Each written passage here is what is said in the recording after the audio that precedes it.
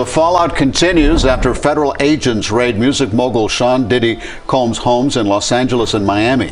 And tonight we're hearing from his lawyer for the first time. CBS News Miami's Anna McAllister is on Star Island with the latest. Anna?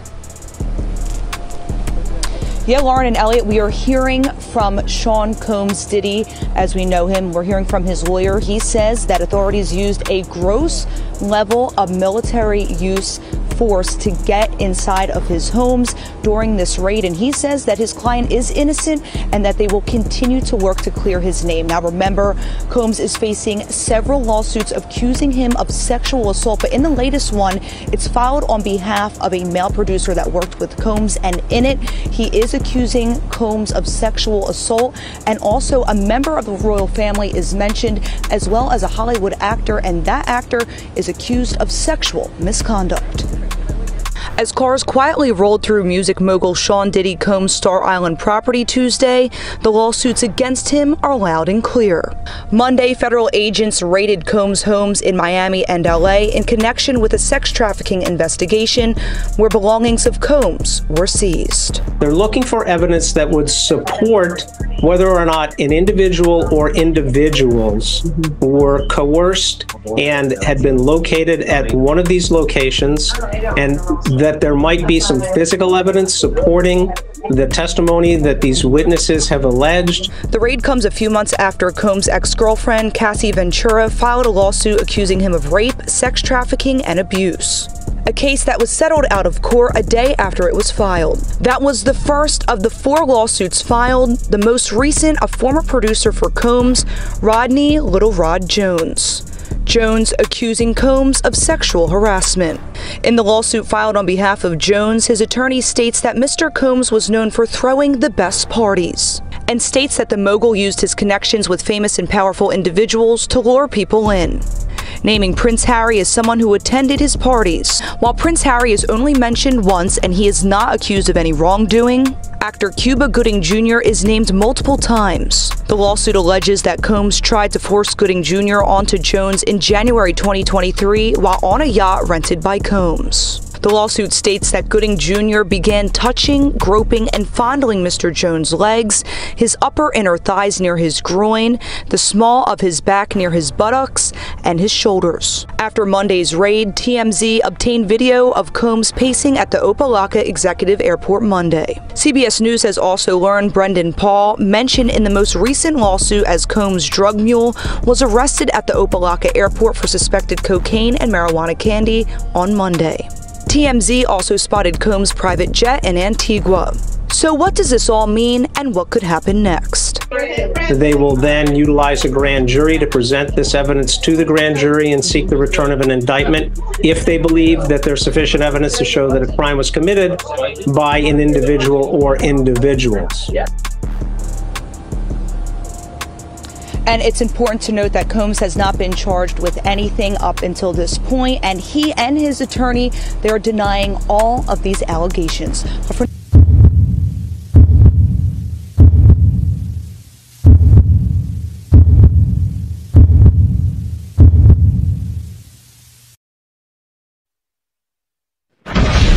What up, gang? I'm back with another video. I say I'm back with another video. Make sure you hit that like button, comment, subscribe. Yes, I said subscribe. Turn on your post notifications. It's free. Do it for me. Let's get straight into it. Now y'all know when the clip was going viral that Diddy was pacing back and forth in Miami. Well, Diddy wasn't alone. He had an entourage, and there was some people that was saying that it was somebody that got arrested, but then there was some people saying no, nobody got arrested. Well, comes to find out that Diddy, alleged drug mule, which is basically like his drug dealer, his drug provider, was arrested while Diddy was pacing back and forth. Brendan Paul, 25 years old, was getting arrested, and they found drugs. Now, some of y'all may have heard this name before, Brendan Paul. Well, Lil Rod the one that got the lawsuit against Diddy, he said that Brendan Paul was Diddy drug provider. It's in the lawsuit. It's in the paperwork. He says that Diddy, this guy, and other people, they be sprinkling stuff on the candy, allegedly. They have candy with drugs in it, allegedly. And guess what? The feds found candy with drugs in it. How ironic. Listen, man. A lot of people feel like Diddy swapped them out because they say the feds walked past Diddy and grabbed homie, goddammit, him. Brendan Paul was arrested in Miami on cocaine and marijuana charges. Arrested officers claim Brendan had the contraband inside his personal travel bag. They say they located the cocaine and they tested it. The arrest came at the same time as Diddy homes was being raided by Homeland Security. Police was working alongside HS agents when the arrest was made at the Miami-Dade airport, according to the arrest affidavit. As of right now, it's unclear if the arrest and the raids are connected, but Brendan was named in the sex trafficking lawsuit against Diddy as the person who allegedly supplied the mogul with the drugs. Man, come on, man. Y'all know that Diddy will tell something. And y'all know that Diddy would set it up quick to make somebody else take the fall for what his wrongdoing is. Y'all know it all came out about the Shine stuff. That Diddy allegedly was the one that shot the gun in the club and shot the girl in the face and had Shine take the charge. Even took it so far that allegedly they say he staged a phone call or a recording of Shine saying that he was the one that pulled the trigger. That's what put the nail in the coffin for Shine and sent him up the road. Now, is it far-fetched that Diddy gave the feds his supplier? Is it far-fetched that Diddy is working with the feds in this situation to keep some of the heat off of him? Now, Suge Knight spoke out about this situation after his houses was raided. And Suge Knight said the feds didn't raid Puff Daddy's house to find anything to arrest him. Suge Knight said the feds raided Puff Daddy's house to confiscate anything that can connect the higher ups in this situation and to destroy it. He's not the only one. A young lady, I think her name Morgan Owens, correct me if I'm wrong, I'm gonna put the picture right here. She also said the same thing. She said, no, the feds is not going in there looking for nothing to connect Puff Daddy to this sex trafficking allegations. She said the feds is going in there to find evidence and hide it to protect the higher ups. Do that sound far-fetched? Y'all get in the comments and let me know. Hey, man, this getting messy, messy, messy. I ain't gonna lie. My opinion, I think Diddy probably gave that drug supply up, gang. He gonna get, hey, listen, if you connected to Diddy, hey, whatever y'all had got going on, whatever evidence you got, you better get rid of, because I'm trying to tell you, Diddy is not finna go down. Diddy is not.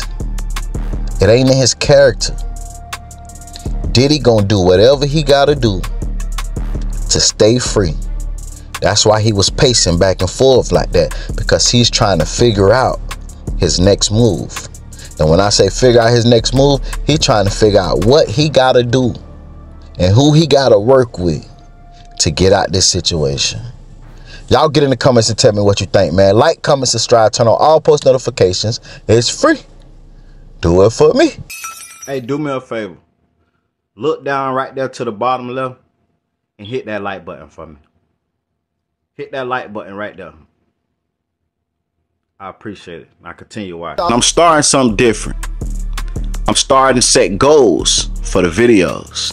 This video goal right here is 1,000 likes on the video. If you support the channel, if you like the content, hit that like button. And comment down below when you done and what like you was. And I'm gonna give you a shout out. Wake up, you need to promote your company. Every day you wake up, you need to promote your brand. A lot of people don't like to pay for promotion. Well, guess what? You need to turn into a promoting guru. Marketing is the #1 key to success. A lot of people is not making it in life when it comes to company businesses or music or talent, whatever it is, a product you selling, whatever it is, because not enough people have seen or know you exist. You can have the best product in the world. You could be the best rapper in the world. You can have the best company in the world. But if we don't know you exist, how can we engage? You need to put it in their face every day. You post it every day. I don't care if you get 1 like, post it again, post it again, post it again. They either gonna unfollow you or they gonna engage. If I see something come across my phone 5, 6 times, I'm gonna eventually tap on it to see what it's about. Marketing, promoting is the key to success. Y'all better get to it. Music 101.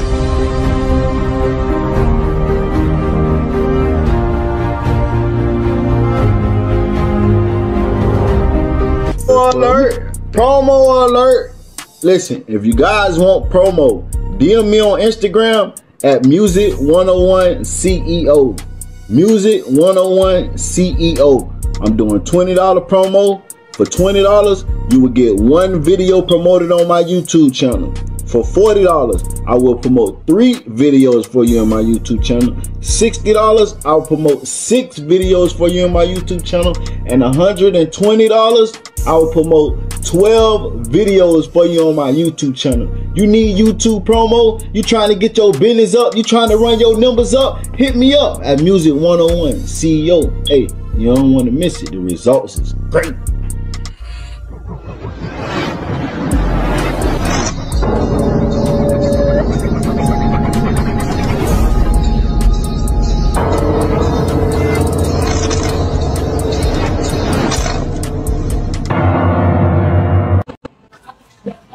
Music. Thank you, Music 101 CEO. Thank you, baby.